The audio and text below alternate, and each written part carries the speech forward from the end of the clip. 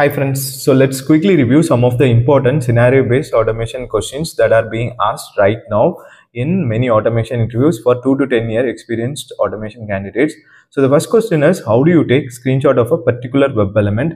So from Selenium 4, we have get screenshot of method available on the web element. With that, we can take screenshot of a particular web element. So the next question is, can you explain one complex test case you have automated in your career? So we can talk about integration test cases or end-to-end test cases where you might have handled large number of dynamic web elements while validating end-to-end test cases because multiple pages got connected there. Okay, and also if you have automated UI API interactions, you can definitely talk about those cases here.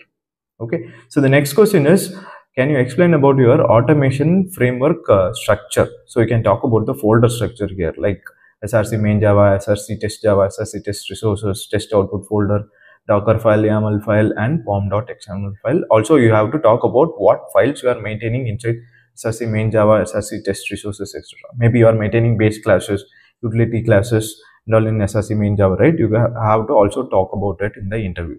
And the next question is, what are the challenges you have faced during automation? So we might have faced multiple challenges like handling dynamic web elements, handling synchronization issues, test environment stability. Maybe your locators keep on changing. So those kind of issues you can talk on the challenges part. Also, if you have faced any challenges like during automation in CI/CD, you can definitely talk about it also. Okay.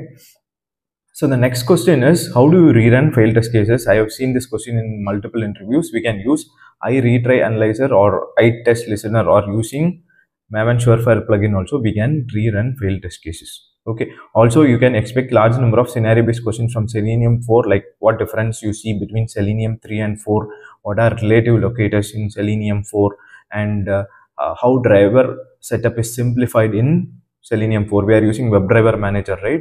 So you can talk about it. Also, scenario-based questions on test environments, like how do you manage different environments like QA and production in automation? How do you handle synchronization issues in automation? So these kind of questions we can expect for 2 to 10 year experienced candidates. So I hope these questions will be really useful for your upcoming interview. So thank you. Take care. Bye.